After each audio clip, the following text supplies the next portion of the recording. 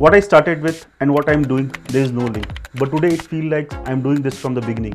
I am Saurabh Rungta. I have been working with Sapient from last 4 years. I was from capital markets. Now I'm working in commodity domain.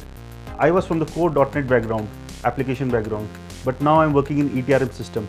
I have worked as a team member, offshore lead, onshore lead. While working here, I acquired some additional skills like Endure, ETRM. I used to have an inferiority complex, but the moment I joined project, started interacting with people, started discussing my ideas, working with them, getting results, I got so much confidence that now sky is the limit.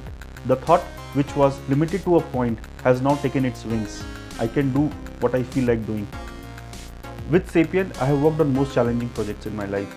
I would say Sapient has a very collaborative environment. You have permissions to make mistakes. My managers, colleagues have always helped me to do whatever I like, give me access to the new things.